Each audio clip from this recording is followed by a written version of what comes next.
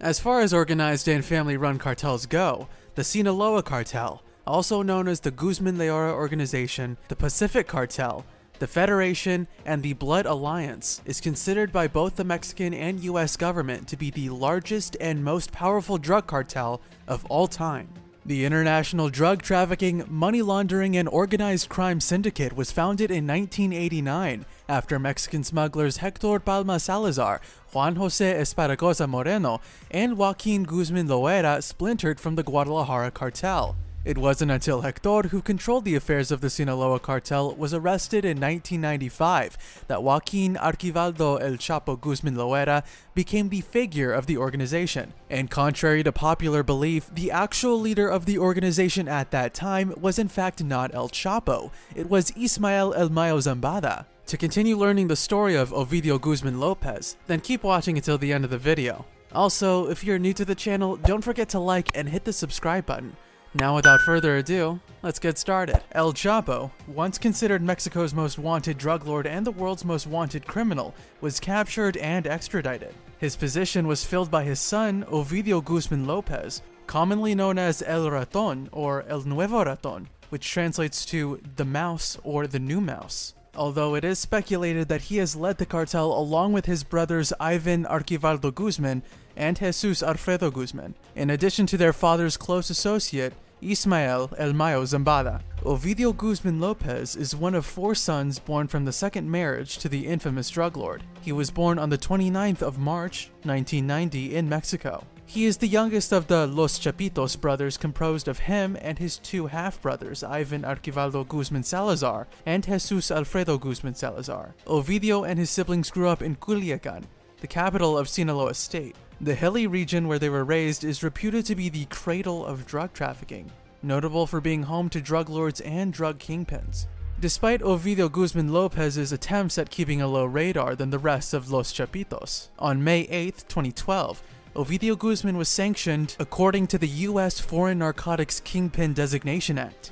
Under the Kingpin Act, U.S. firms, banks, and individuals were prevented from doing business with them, and any assets the men may have under the U.S. jurisdiction are frozen. Over 1,000 companies and individuals linked to the 94 drug kingpins have been placed on the blacklist since 2000. Penalties for violating the act range from 30 years in prison and fines up to $10 million.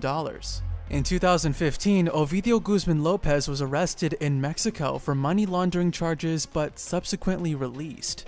The apple didn't fall too far from the tree, as Griselda Lopez Perez, Ovidio's mother, is also wanted in the US for drug trafficking and links to organized crime in the Sinaloa Cartel, including assisting her husband in evading justice in previous times. Griselda's assets under US jurisdiction are also frozen, and no businesses can be conducted with her. And as much as I'd love for the time we have to only focus on Ovidio, we can't really talk about him without having to at least address his father, so let's take a few steps backwards. Joaquín, El Chapo Archivaldo Guzmán-Loera, was a very ambitious man. He began his career at the age of 15, going to work with the Guadalajara cartel, the then leading crime syndicate in the 1980s. El Chapo was very proficient in his dealings on behalf of the organization. He was considered to approach businesses pretty ruthlessly and would simply execute a smuggler who wasn't timely with his drug shipment. El Chapo gained so much favor with the Guadalajara cartel that they introduced him to Felix Gallardo, one of the major drug lords in Mexico at the time.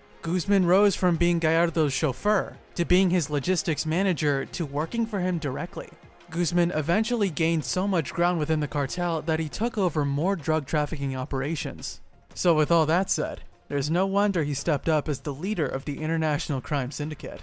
During his incarceration in 1989, Felix Gallardo called for a summit in Acapulco, Guerrero to decide the future of Mexico's drug trafficking.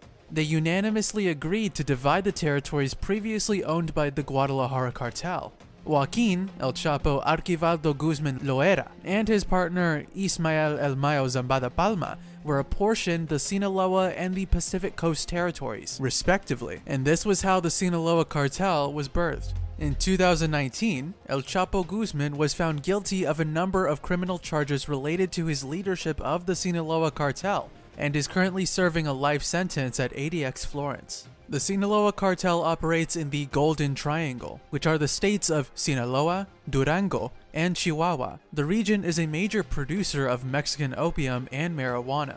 Despite trafficking various types of illicit substances, the cartel's operations seem to mostly favor the trade of cocaine and heroin. According to the U.S. Attorney General, the Sinaloa Cartel was responsible for importing and distributing nearly 200 tons of cocaine and large amounts of heroin into the U.S. between 1990 and 2008. By the early 21st century, the cartel had operations in more than 50 countries, but particularly dominant in the United States. According to the National Drug Intelligence Center, within the U.S., the Sinaloa Cartel is primarily involved in the distribution of cocaine, heroin, methamphetamine, cannabis, and MDMA. It is also the majority supplier of illicit fentanyl to North America. As of 2017, the Sinaloa Cartel is the most active drug cartel involved in smuggling illicit drugs into the United States and trafficking them throughout the country. It is apt when said that children follow in the footsteps of their parents, as is the case with Ovidio Guzman Lopez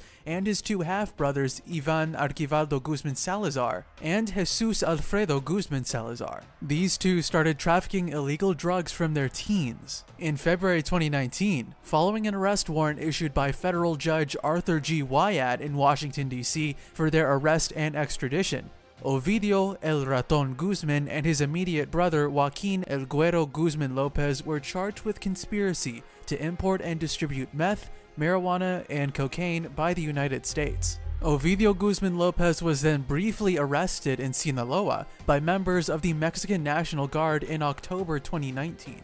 It set off several gun battles in the city like never before. The armed forces managed to detain him, but they were forced to let him go because they were severely outmatched by 700 heavily armed cartel members, and also after 8 of their members were taken by force and held hostage. The soldiers relented and aborted the arrest hours later. It would also be apt to say that escape seems to be a genetic trait shared with the Guzmans. El Chapo is notorious for eluding apprehension by the government and even escaping prison twice before finally getting caught a third time. Turns out the apple doesn't fall too far from the tree. The then Mexican president Andrés Manuel López Obrador made the decision to return Guzman because the situation became very difficult and the citizens were at risk.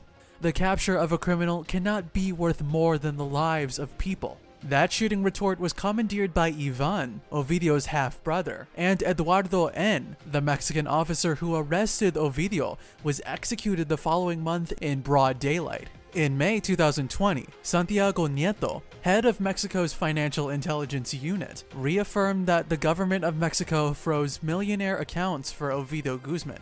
In that same year, cartel expert and former U.S. Federal Marshal Robert Almonte claimed that there were credible reports that Nemesio El Mencho Oseguera Cervantes, leader of the rival Jalisco New Generation Cartel, recruited hired guns known as Los 28 to track down and kill Ovidio and his two brothers Ismael Archivaldo and Jesús Alfredo. The CJNG is a strong rival of the Sinaloa Cartel, known for its extreme use of violence and public relations campaigns. The battles between the two groups occur in the regions of Baja California and Zacatecas over territory for drug trafficking routes. As of 2020, the Sinaloa Cartel remains Mexico's most dominant drug cartel and one of the world's most powerful drug syndicates in the early 21st century. However, it has been alleged that internal conflicts for the cartel's leadership had recently broken out between the Guzman and Zambada factions of the organization. The feud between the two sides of the cartel is said to have been either initiated or exacerbated by the Battle of Culiacan incident, where El Mayo Zambada withheld his men from intervening in the conflict between the cartel and the Mexican National Guard after the capture of Ovidio Guzman. On June 24, 2020, it is revealed that the Los Chapitos brothers now have the most influence over the Sinaloa Cartel, as Zambada, their father's close associate, was now sick with diabetes. Don't forget to like this video and share it, and just so you don't miss out on new videos, hit the subscribe button and turn on post notifications. Until next time.